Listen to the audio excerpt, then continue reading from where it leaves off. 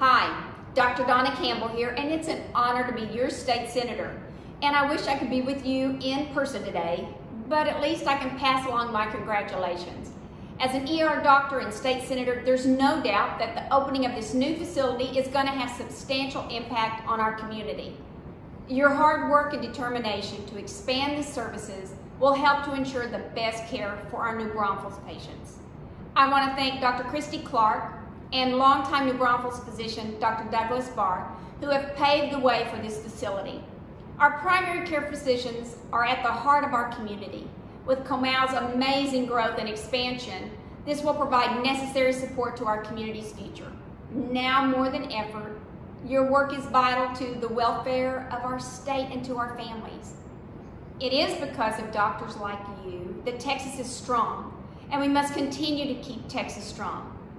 Because folks, we don't have another Texas to move to. Be safe, doctor's orders.